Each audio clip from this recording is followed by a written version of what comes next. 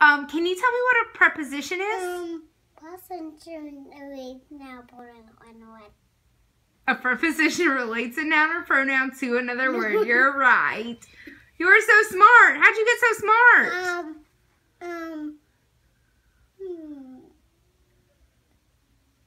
Done. You don't know? Yes. You overhear a lot of homeschooling, don't you? Yes. Yes, ma'am. Yes, ma'am. You have spaghetti mouth. Can you skip count with your one? 1, 2, 3, 4, 5, 6, 7, 8, 9, 10, 11, 12. Good job. Can you skip count by twos? 1, 2, No. 3, 2, 4, 6, 8. 14, 16, 18, 20, 21, 22 and 24. 21. Good job. So in classical conversations, all of the skip counting is set to music, as is a lot of the memory work. So Isaiah has picked it up. And so he can skip count by twos because it's set to the song or to the tune of Jesus Loves Me, which is a song he already knows. And so he just had to learn new words, and so he can do it. He's also memorized, just from overhearing what our other kids are learning, the definition of a preposition. It's kind of an odd thing for a 3-year-old to know, but it's just so funny to see how quickly our younger ones have picked things up just from watching some of our older children. So I thought about a mom trick that I would like to share, because a mom shared it with me and I thought it was genius and it totally worked. So I had kids who would take off all their clothes at night. And I, in particular, had one child that would play in their diaper.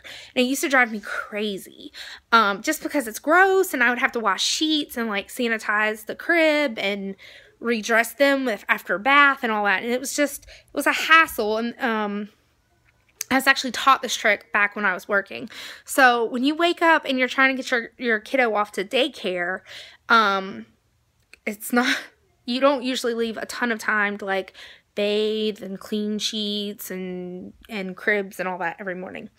And so I was complaining to a friend that my children were taking their clothes off.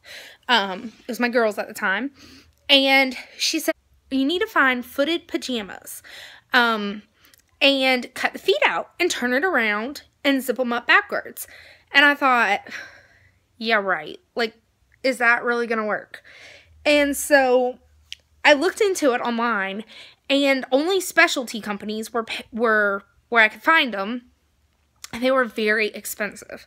So my trick is that I stop by the Goodwill or Salvation Army or whatever, or take an old pair of pajamas, and so I'm going to show you what it looks like. Okay, so here's an old pair of Isaiah's pajamas, and these are like the fleecy warm kind, because we lived in Minnesota when I found these.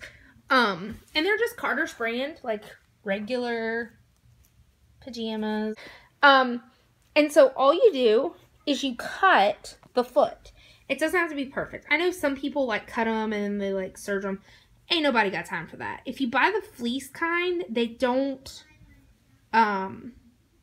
pull. But I've noticed in some of our cotton, one of the cotton pairs we did get like a kind of jagged looking slit. But you just cut underneath the zipper, so you don't want to cut the zipper. And so this is where the zipper ends, and this is where I've cut. And then the other foot doesn't have a zipper, so you just cut it somewhat even. So for my kids, I cut just like straight across. Not the best cutting job in the world. I was in a hurry the time that I made these. They turn into looking like they're backwards. They look like little Teletubbies when you're done. But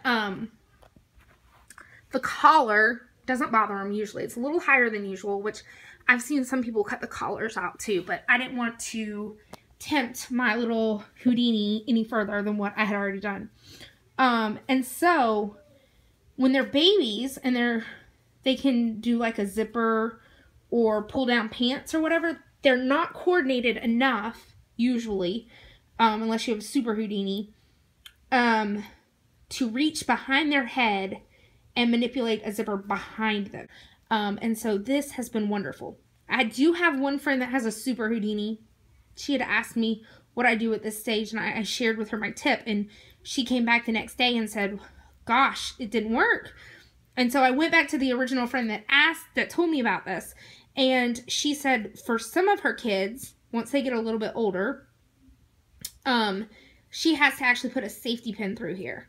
I don't know how comfortable I feel with that, just because it's on the back of their neck. Isaiah was super Houdini, so far, out of our kids. This pair actually was our favorite, and it was because when Isaiah started getting a little older, and he started figuring out what I was doing, I needed a little help to keep the zipper covered. And I was, like I said, I wasn't comfortable with doing the safety pin thing. So if you can find the kind that has the button over the top of the zipper, which is really just there so that their little chins don't get poked by the zipper or whatever when their head drops if they're sitting up. That's the only reason I can figure it, or someone thinks it looks better. Whatever. But you just put the little thing over, and then they really can't access the zipper. So this one ended up being our final pair before we convinced Isaiah that it really is a good thing to keep your pajamas on. So I will put these pajamas, these, with the little cute polar bears and stars and holly berries. I guess that's why it was considered holidays. It had holly berries on it. I'll put these in our baby bin, and then I will put these two boys' pajamas in our boy bin. I also have a girl bin, but it is much more compact. Anyway, so I just wanted to share this trick with you really quick, and hopefully it helps somebody out there. It was so nice to know that I didn't have to pay $25+ for pajamas. This special pajama thing. I have $3 worth of pajamas that have worked just fine. Okay, so I'm going to sign out for the day. As you can see, I have some bed to remake. Have to remake a bed before bed. And Brandon is not back. Normally he would sign off with me. But he ran to the store to pick up some red meat.